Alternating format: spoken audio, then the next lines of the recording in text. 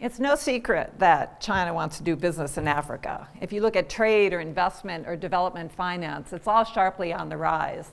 And China has a lot to offer. Big markets, strong demand for African commodities, and 3.5 trillion in foreign reserves that could be used to finance projects that could get good returns.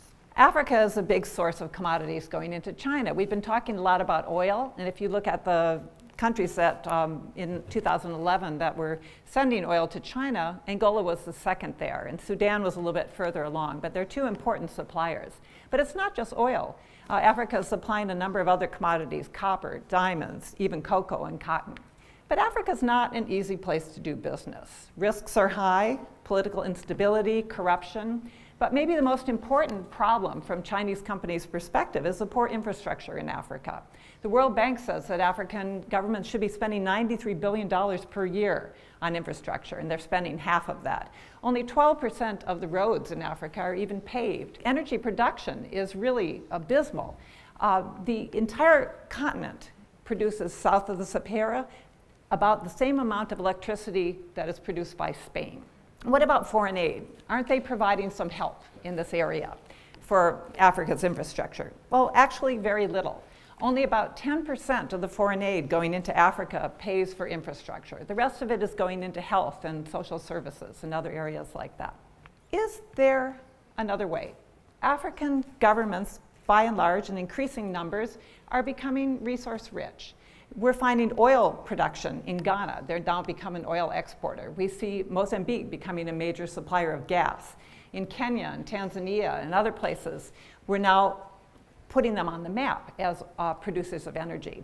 But being a natural resource rich, poor country comes with a lot of risks. It's risks for political stability, it's risks for corruption, Dutch disease, and there's an association between being a resource rich country and being one that's embroiled in conflict or even civil war.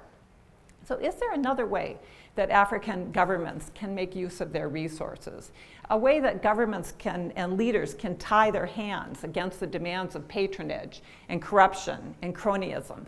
A way that they can use those resources to rebuild the infrastructure, the roads, the bridges, the power plants that they need for development.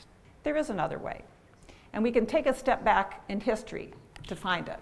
In the 1970s, when China was emerging into the market, they needed infrastructure, and they didn't have finance or the technology for the modern infrastructure they wanted. And soon they had a visit from Japan, which had both the technology and the finance. So China couldn't get capital on capital markets, but Japan made them a line of credit worth $10 billion.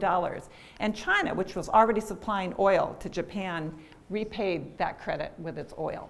China's using the same model in Africa today. In Angola, for example, which endured 27 years of civil war, Chinese banks came in 2003 and 2004 and started financing infrastructure with lines of credit.